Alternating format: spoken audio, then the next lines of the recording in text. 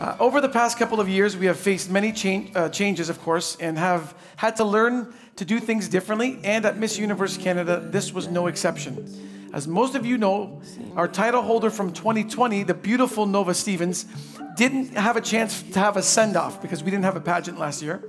And we are happy to ask you to help us please welcome to the stage on her final walk as Miss Universe Canada 2020, the beautiful, the smart, the lovely, the full of life, energetic, the wonderful Nova Stevens.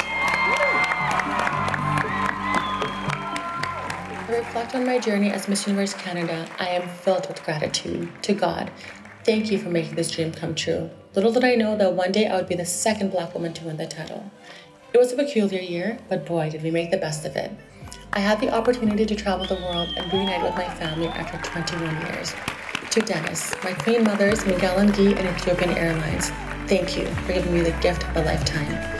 Being a title holder is not an easy task. It requires a lot of work, but those experiences have made me stronger. Miss Universe Canada has changed my life forever.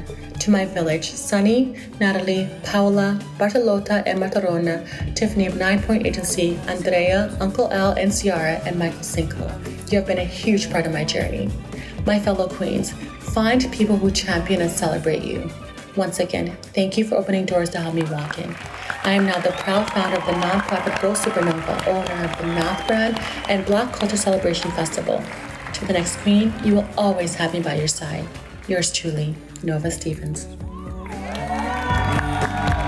Thank you, Supernova.